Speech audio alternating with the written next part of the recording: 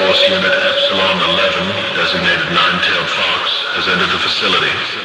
All remaining survivors are advised to stay in the evacuation shelter or any other safe area until the unit has secured the facility. We'll start escorting personnel out when the escaped SCPs have been recontained.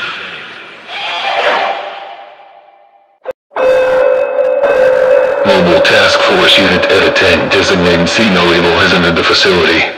They have been dispatched to assist the Nine-Tailed Fox in containment of any roaming and hostile SCPs. The site is experiencing an unknown form of anomalous exposure. An investigation by Mobile Task Force Delta-7 is currently ongoing. Because of this, evacuations will be permitted as the hostile contaminants appear to self-replicate.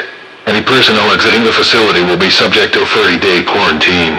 An estimated time of containment for Site-19 is unknown at this time.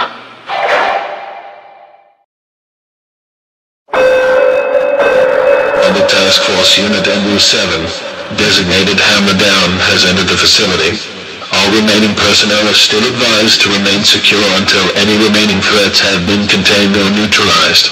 We'll start announcing containment of SCP objects and other additional status reports.